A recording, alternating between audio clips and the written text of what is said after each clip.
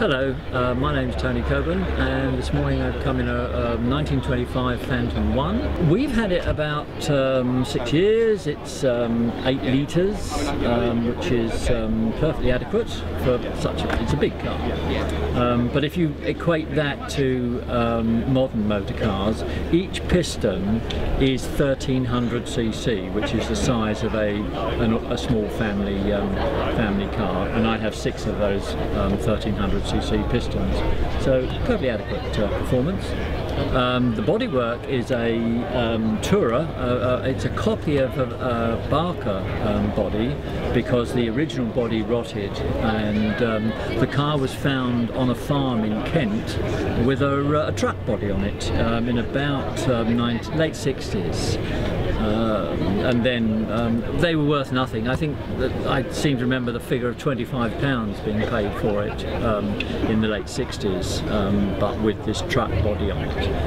And the guy who used it around the farm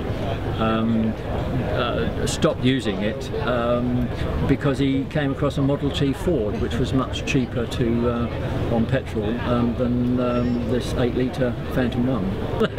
It was actually in an auction about 7-8 years ago, and I've forgotten the figures now, but I offered Bonhams half what was being asked for it, and they said, "Oh no, the guy won't take that."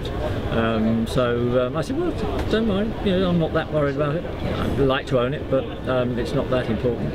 And he came back to me about half an hour later with a revised figure. It'll take X plus 20,000, and I said, "No, it's X, and that's it."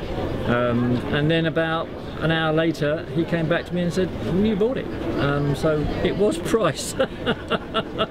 Oh, absolute delight to drive.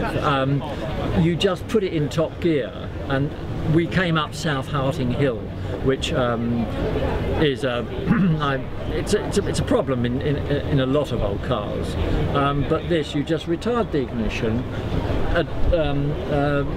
richen the mixture, and leave it in top gear, and it just plods up South Harting Hill. It's quite delightful to drive. Traffic, of course, not too good. It's just so big. The brakes on are absolutely spectacular. It stops dead. This is the first, got to be careful here, I think it was the first Rolls-Royce with 4-wheel brakes. I think if memory serves me right, they did actually come out with only rear-wheel brakes, but then they were retrofitted with front-wheel brakes. Oh yes, yeah. Oh, they're all keepers. No, as I said, I've been in the motor trade all my life, but and so many people say, "Cool, that's nice, Tone. How much is that?" No, it is not for sale. It's just, yeah.